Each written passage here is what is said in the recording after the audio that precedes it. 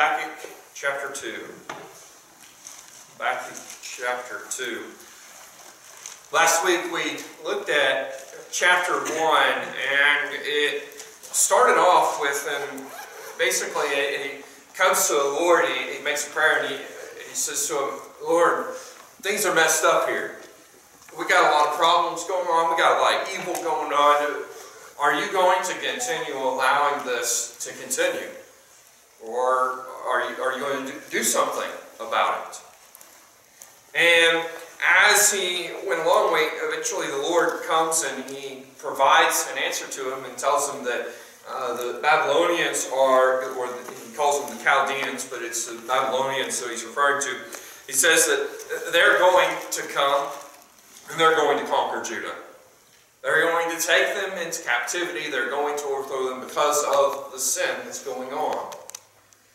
And Habakkuk, when he is given this vision, when he's told this by the Lord, he's a little bit confused. Because he looks at the Babylonians and he goes, Lord, they're an evil people too. In some counts, they're worse than Judah is.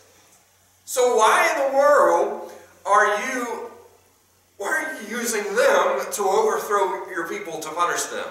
Like, this doesn't make sense, Lord. Why are you providing power to a nation that is this evil? That's just as bad, if not worse.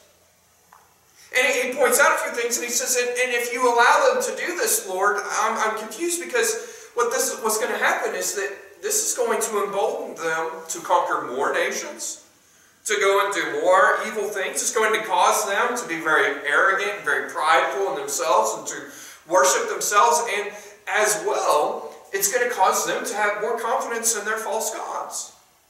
Because what happens whenever a nation goes up against another nation is they have their gods, and when one nation is successful, that nation is seen as having the more powerful God.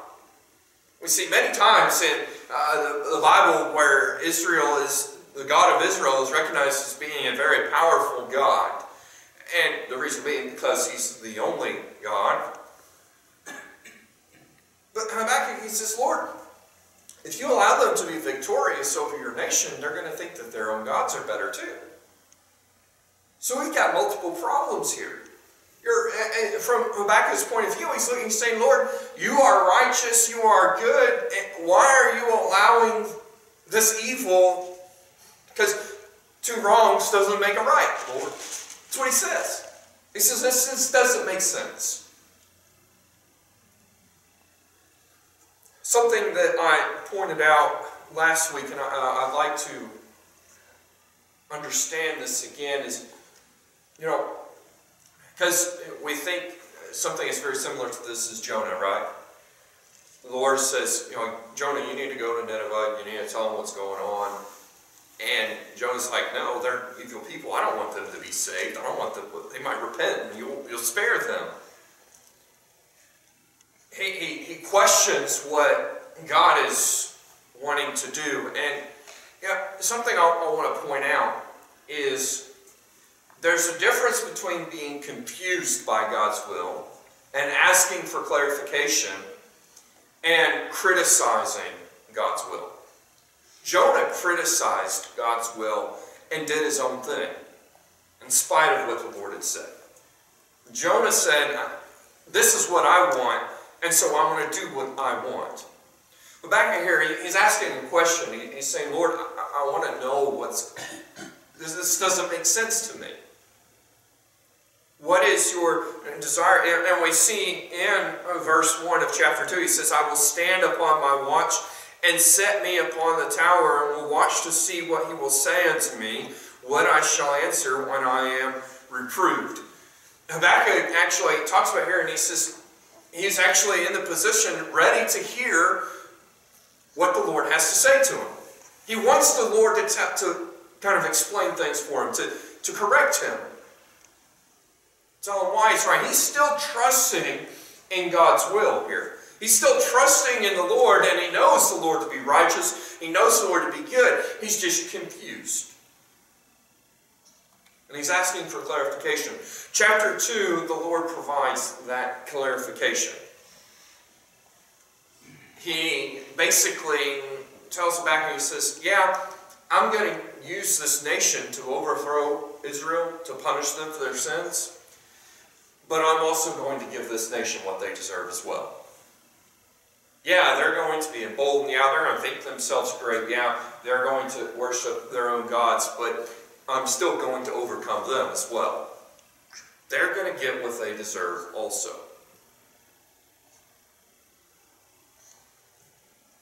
What we see here is that the Lord still is a just God in this. And he's not compromising. And as well, I mentioned it last week, but there are many things that we do not understand about the way the Lord does things. There's a lot of questions that we have, and there are times, though, where the Lord's answer is similar to Job, where he says, I'm the Lord of all. I created all. And I don't have to tell you. I don't have to explain myself. You should just be confident in me and knowing what I'm doing. He doesn't always give us all the answers. He doesn't always explain exactly why is this way or that way. We can still be confident, though, in his nature and who he is. And know that even when he doesn't explain exactly why he's doing it this way or explain every question that we may have in it, we can still be confident in him. We can still, and we should still be faithful to him. But here he prophesies of the judgment that is going to come upon Babylon as well for their sins. And he's going to describe some things about them, some things that they've done, and the way that the Lord is going to carry out his judgment. So, let's go ahead and have a word of prayer, then we'll get started. Lord, I thank you for this opportunity we have to be here and study your word again. So thankful for each of those that have made the effort to be here this evening, to be here to study your word and to worship you, Lord. Pray that you would open our hearts to your word. Please help us to be attentive. Help us to be focused on it and to learn from it, Lord, to grow from it. As you would guide and direct me, that everything ultimately would be for your honor, glory, and your will. In Jesus' name, amen.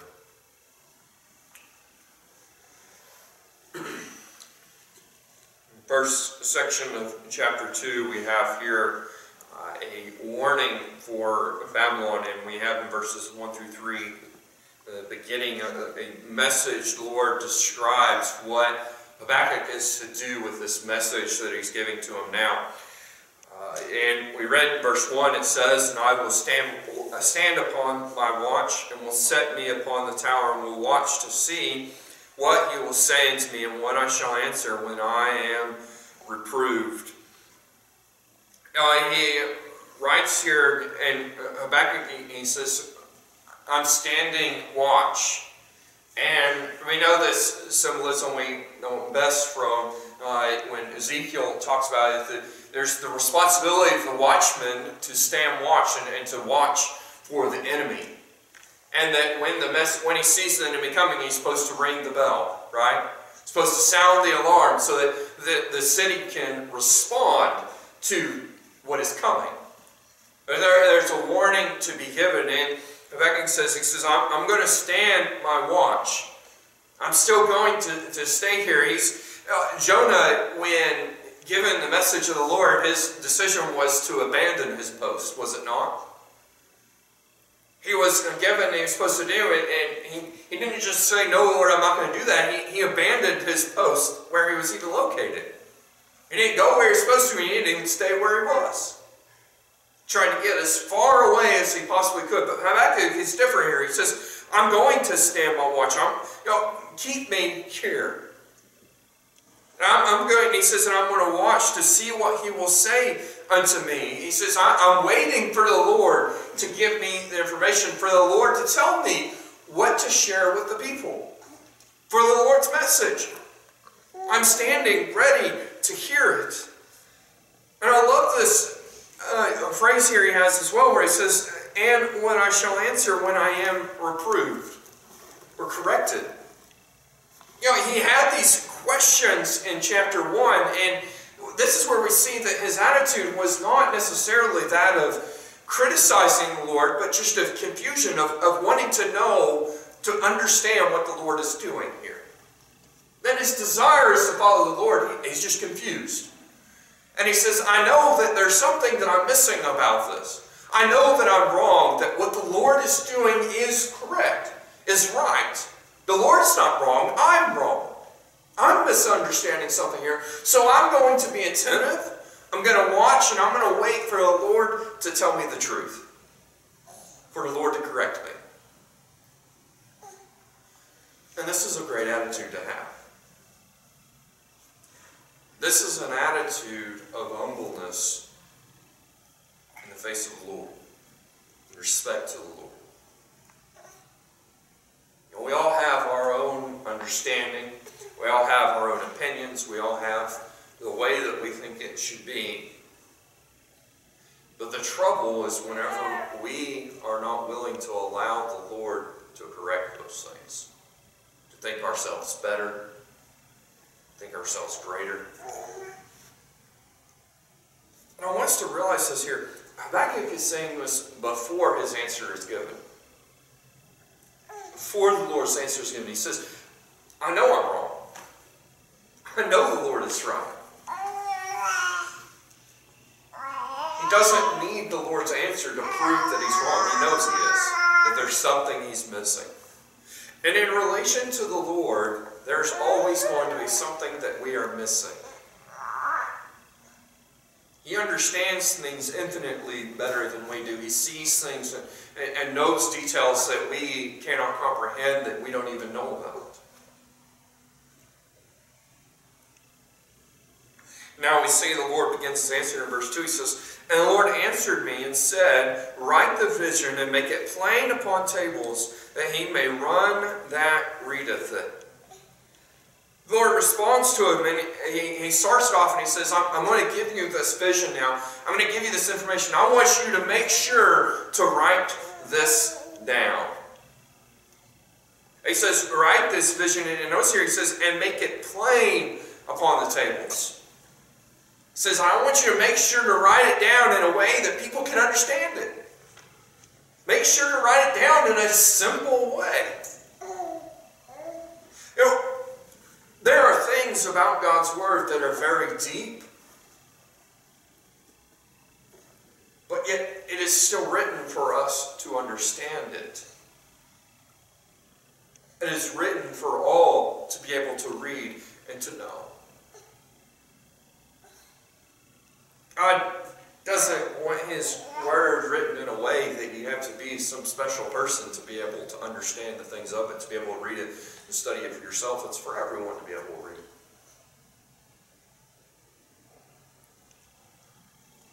Plainly.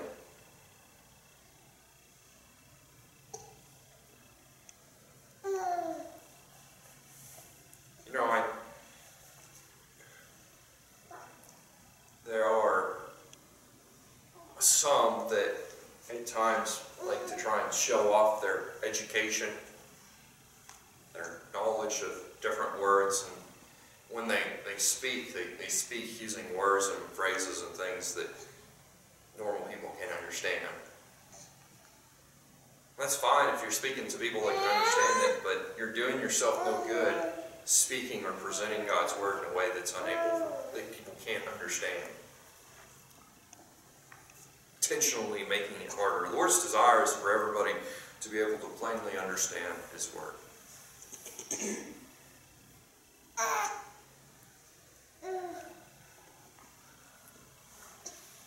And the reason He says that He may run that readeth it, so that they can respond to it. so those that read it can know what they need to do and can respond to it, and respond to it quickly. God's Word is not given to us just for us to know it, just for us to have the knowledge of it. It's there for us to respond to. He gave it to us plainly. He gave it to us clearly so that we could read it, so we could understand it, we could apply it, and we could change our lives with it. It's pointless for us to use it for any other means than to respond, to take action on it.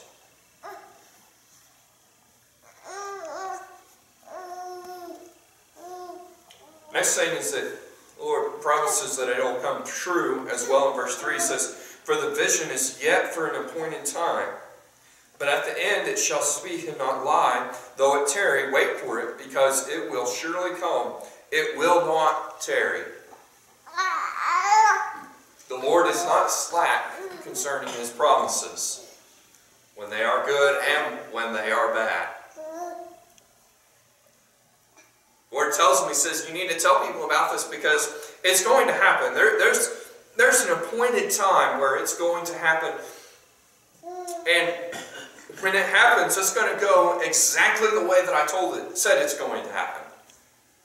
There's not going to be anything in it. It's going to be like, oh, you lied.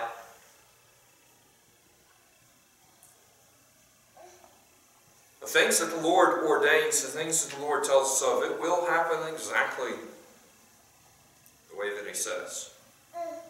And it'll happen exactly when the time is right. Exactly when He said it to happen. You know, there's a lot of things about Revelation. A lot of things in it that maybe some could look at and say, oh, I don't know how that's going to happen. Well, it's going to happen.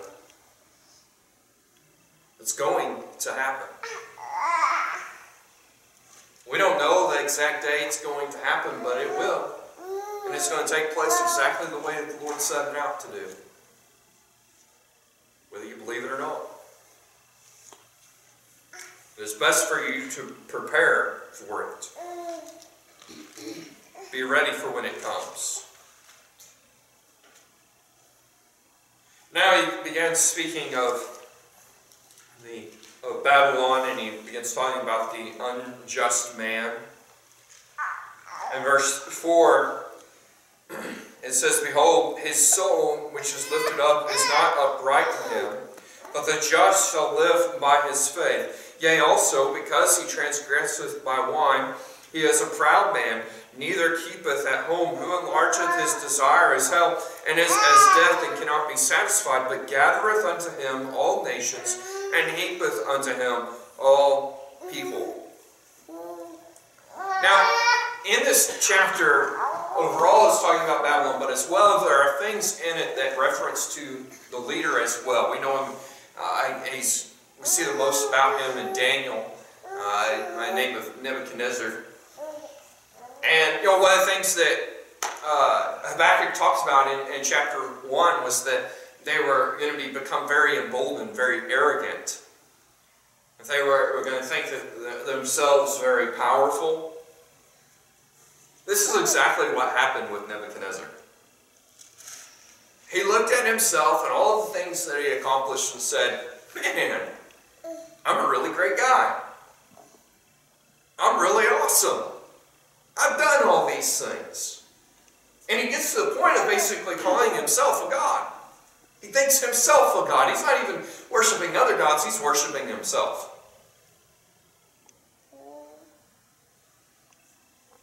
He lifts himself up, and it's a very entertaining way in which the Lord humbles him.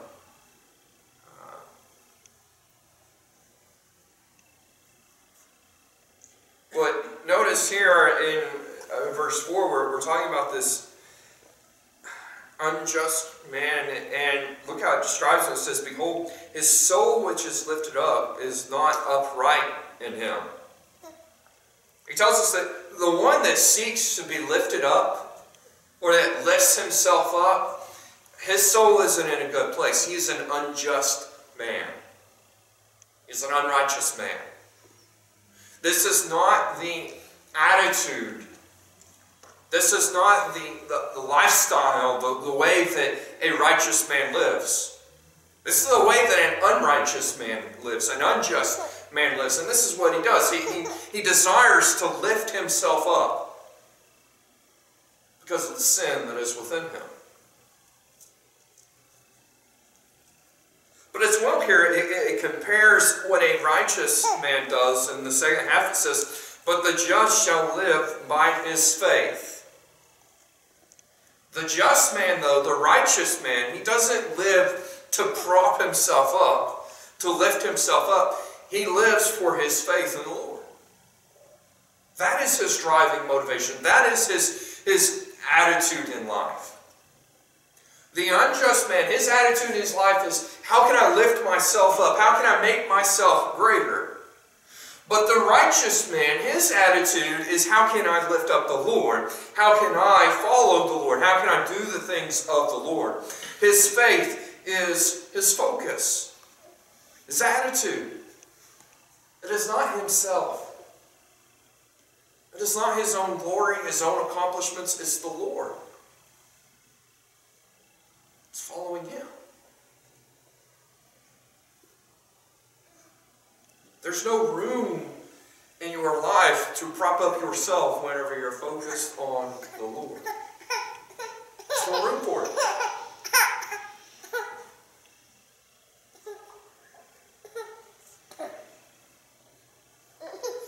He continues talking about this unjust man and describing him. He says, "Yea, also, because he transgresseth by wine, he is a proud man, neither keepeth at home, who enlargeth his desire as hell, and is as death, and cannot be satisfied, but gathereth unto him all nations, and heapeth unto him all people."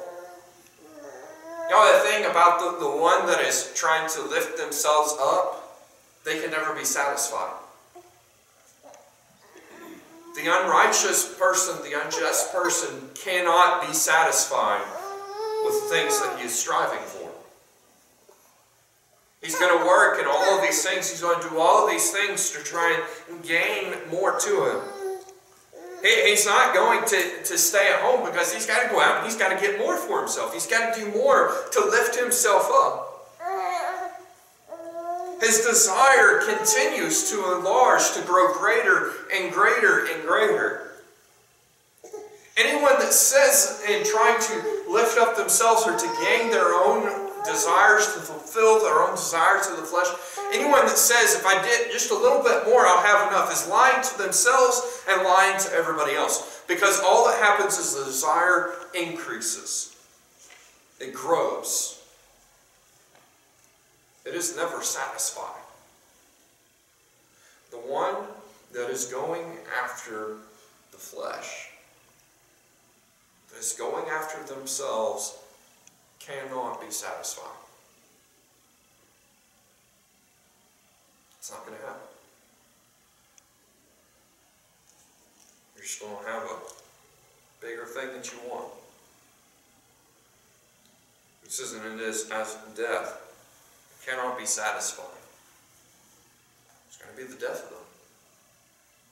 And you don't have to look around too far to find people that literally killed themselves trying to lift themselves up. Literally ran their lives into the ground trying to gain more and more and more wealth.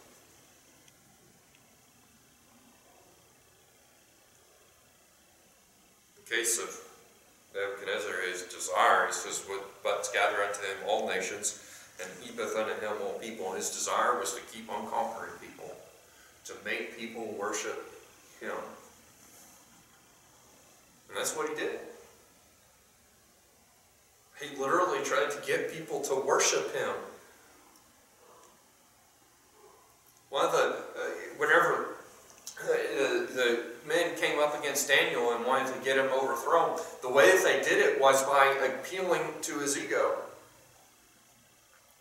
Saying, hey, just make everybody worship you and you alone for a while. And he did it.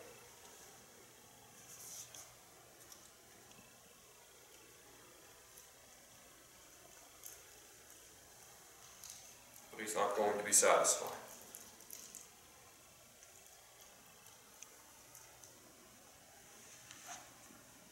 Because of this, he's going to make some enemies. So make some enemies. Verses 6 through 8 says, "Shall not all these take up a parable against him, and a taunting proverb against him, and say, Woe to him that increaseth that which is not his. How long? And to him that ladeth himself with thick clay. Shall they not rise up suddenly, that shall bite thee, and wake, that shall vex thee, and thou shalt be for booties unto them? Because thou hast spoiled many nations, all the remnant of the people shall spoil thee, because of men's blood, and for the violence of the land of the city, and of all that dwell therein." What naturally happens whenever you go about this lifestyle is you make some enemies. And the Lord says those enemies, they're going to go up against him.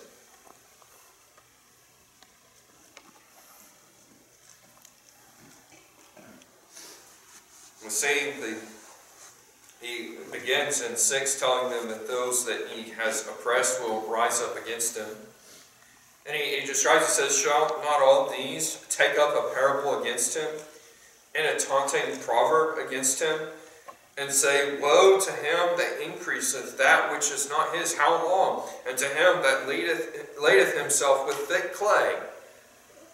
It says that those people, they're going to come up with some interesting sayings against you. They're going to come up with some parables and proverbs taunting him. You're going to start saying stuff. And isn't that typically what happens? Somebody that's very arrogant, somebody that tries to control everybody, people start making up jokes about them.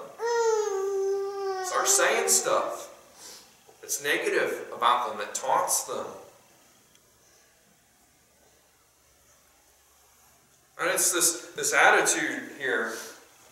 And they describing this is that increaseth that which is not his. How long? And to him that ladeth himself with thick clay. This description here, and to him that ladeth himself with thick clay. This thick clay, it's referring to riches, to heavy, it literally means heavy debts. And he's heaping to himself gold and silver and things that are just dirt, really. But he's trying to take all these things, and he's taking that which isn't him. He's stealing from people to gain his own wealth, to gain his own riches. And it's putting them against him, because in verse 7 it says, "Shall they not rise up suddenly, that shall bite thee, and awake, that shall vex thee, and thou shalt be for booties unto them," or plunder unto them. It starts off as people mumbling. People talking about how much, and then eventually they rise up against them. They come up against them and they overthrow their oppressor. He says this is what's going to happen. They're going to rise up suddenly, and they're going to bite you. They're going to awaken, and they're going to take all of your riches that you gained for yourself, that you pulled in for yourself. They're going to come up, and they're going to plunder you. They're going to turn all of your riches into booty for themselves. So all this work that you will do to gain all of this, to keep all of this, is gone.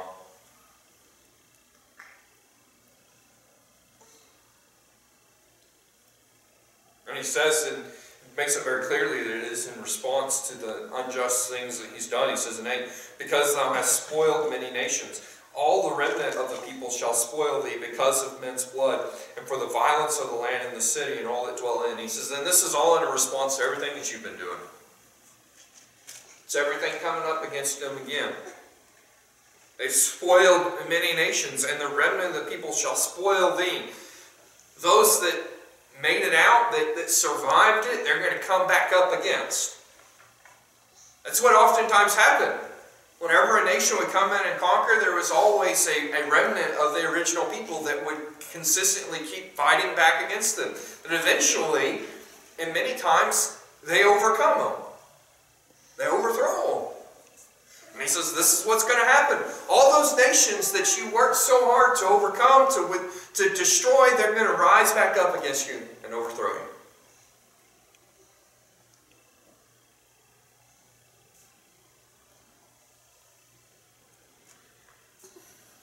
Now, in the second half of this chapter, we have four times he says, woe unto him, and then describes a sin or an evil attitude.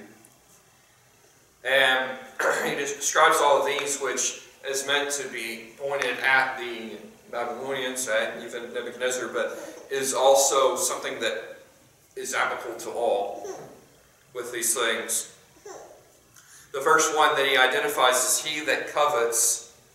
He says in verse 9, woe to him that coveteth an evil covetousness, to his house, that he may set his nest on high, that he may be delivered from the power of evil.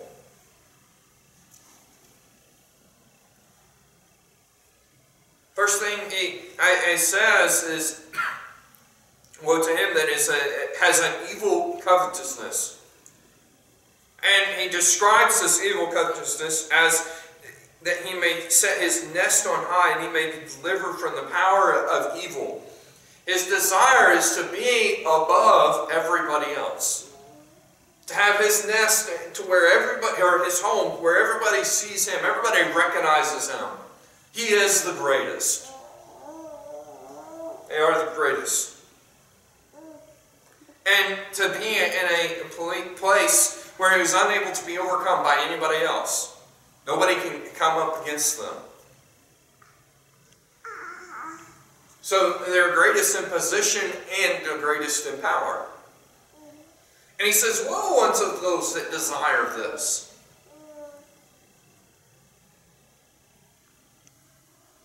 This is an evil thing to do. To covet these things, to want this in your life.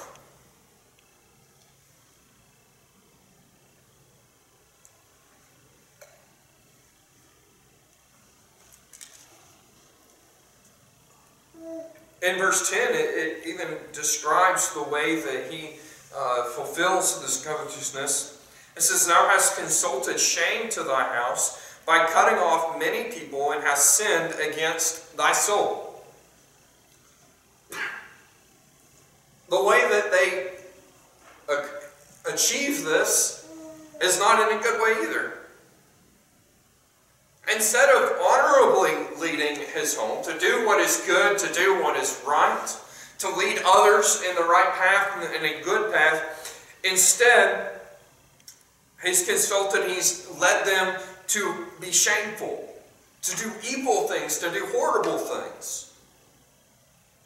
This is a sad thing, if there are so many that are in a place of position to lead people to do what is good, and instead they use that position to lead people to do evil. There's so much good that can be accomplished by being in a place of power, but yet there are so many that use it to do evil and lead others to make the same mistakes.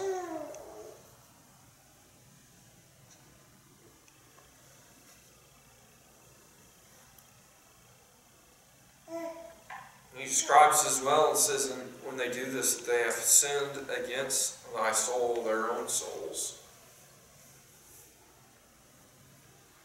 He's cut down others, he's destroyed others, and in the process they've destroyed themselves as well.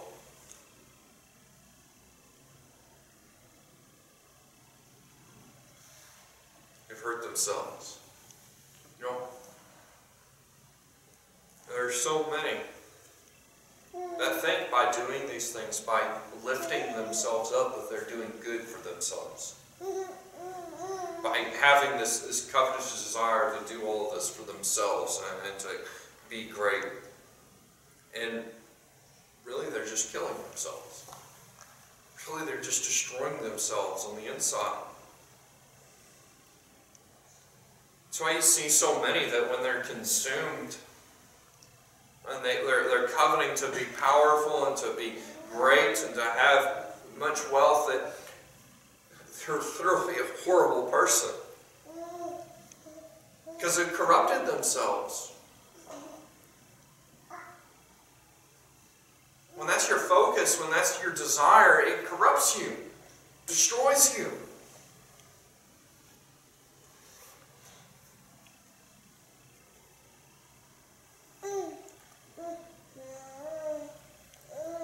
In verse 11 he says, "For the stone shall cry out of the wall, and the beam out of the timber shall answer it." Yeah, they've built their riches, they've built all of it, their entire wealth on other people, by destroying others, by undoing the... And here it's describing the stone of the wall, and the beam, the building materials of their home, which they built it all upon people, right? And it says those people, they're, again, going to be talking against you. We just had it in verses 6 and 7. It talked about the people that had been overcome, that had been oppressed, coming up against them. It says you've done all this to be great, to be amazing. And what's happened is all these people that you built your empire upon, they're going to start talking to each other. They're going to start responding to each other. And it's going to cause them to rally up against you. You're putting everybody against you.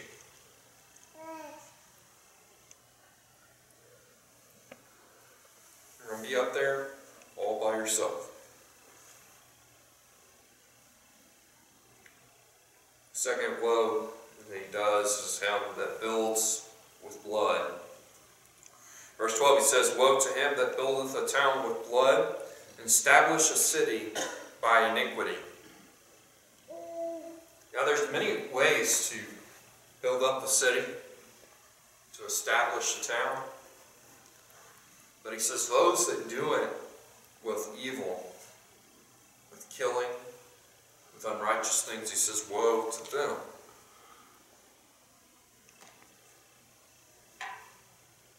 Because in verse 13 he says, "Behold, is it not of the Lord of hosts that the people shall labor in the very fire, and the people shall weary themselves for the very vanity?" They've done all this work to build it up and everything. But the Lord, he's going to come against, and he's going to put fire, he's going to destroy it. And you've done all this work to try and build yourselves up to be this great thing. But when the Lord comes up against you and his fire comes upon, you're going to try and overcome it. You're going to try and stop it.